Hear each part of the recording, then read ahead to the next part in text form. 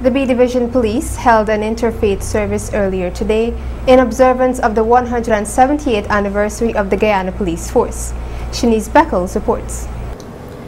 The Guyana Police Force is observing its 178th anniversary of existence, standing as one of the oldest organizations in the country. The Guyana Police Force was established on July 1 of 1839.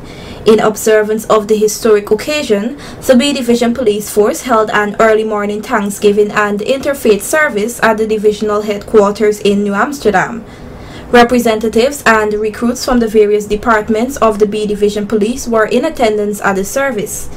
On the 178th anniversary of the police force, B Division Commander Mr. Ian Amsterdam pledged his division's commitment to serve and protect not only the division under his charge, but the country at large. I wish to say that the force is 178 years old, one of the oldest organizations in this country, and we continue to serve and protect the people of this country and to enforce law and order in the country.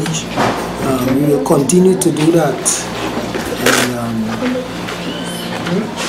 I wish to assure the citizens that we will guarantee their safety regardless of the situations. Our men and women are ready to serve and protect the people of this country, and we'll do that to the best of our ability. The event also saw the attendance of Regional Executive Officer Region 6, Mistress Kim Williams-Stephen, President of the Berbice Chamber of Commerce and Development, Mr. Ryan Alexander, and the chaplain attached to the Guyana Police Force, Pastor Patrick Dollychand, who made brief remarks at the event. The mission of the Guyana Police Force and its auxiliaries is to serve all citizens and communities of Guyana in a professional, proactive, and accountable manner. Shanice Beckles reporting for Channel 8 News.